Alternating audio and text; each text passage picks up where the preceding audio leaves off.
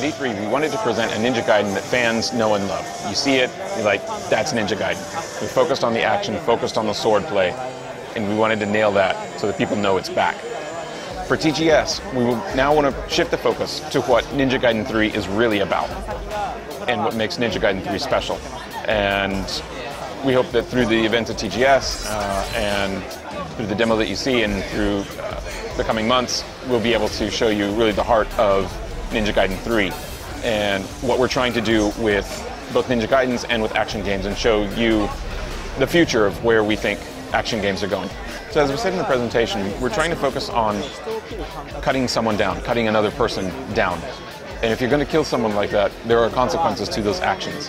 And Ninja Gaiden 3 will deal with the consequences to Ryu Hayabusa having killed people, and as many people as he has killed in the past games as well.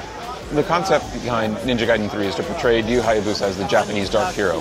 Having a dark hero obviously means he's going to be doing some bad things.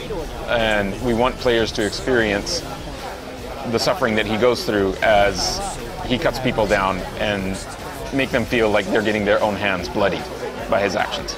So that's the core concept for Ninja Gaiden 3, and we can't get away from that. Ninja Gaiden has obviously earned a reputation for being a challenging title, and it's done that through its whole history. And we definitely want to offer that challenge that people know and love and respect the game for. But we also know that there are a lot of people out there who haven't been able to clear a game, or haven't, who leave the game because it's too hard, or they haven't played other action games, or they haven't played a Ninja Gaiden game before. And for those people who are new to the series or who are coming back, for those people, we want to offer sort of a different entrance into the same experience. So Ryu Hayabusa is the top ninja out there. And for online, we want people to come in as a low ninja, a rookie ninja that is going for that level of ninjahood. And through the online modes, as they're killing other players online and cutting other people down, they will slowly grow into being the top ninja in the world. Team Ninja is a team that has made very well-received, very well-respected games for years. And really with great pride that we are here making new Ninja Gaiden, new Dead or Alive, and that we can offer these games that only we can make, that only Team Ninja can make.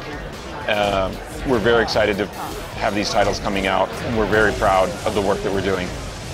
And we're sure that all the users out there will feel that this is Team Ninja work.